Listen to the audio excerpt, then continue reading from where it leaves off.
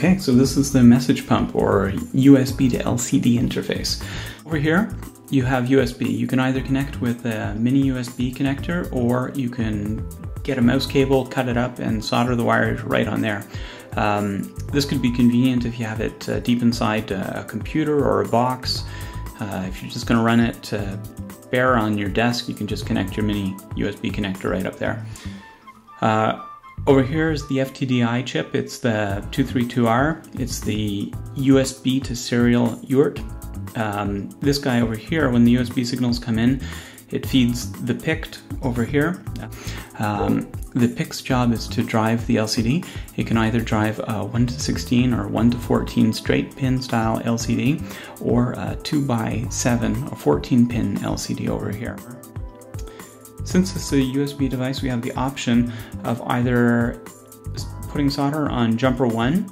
That just makes this run constantly. But if you want to actually be compliant with USB suspend, you can solder the components on this area.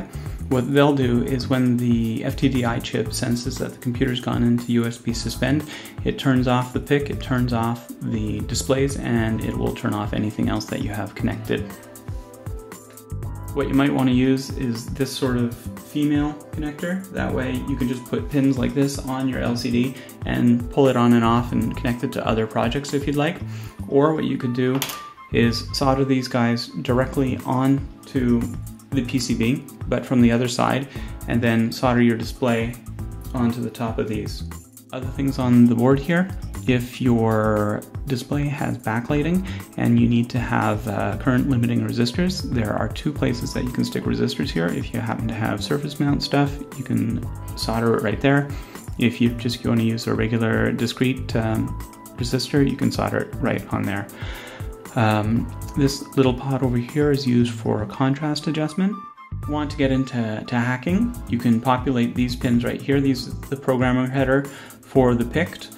If you want to turn this into a serial LCD display, put the PICT on, forget about the FTDI, and either pin 1 here,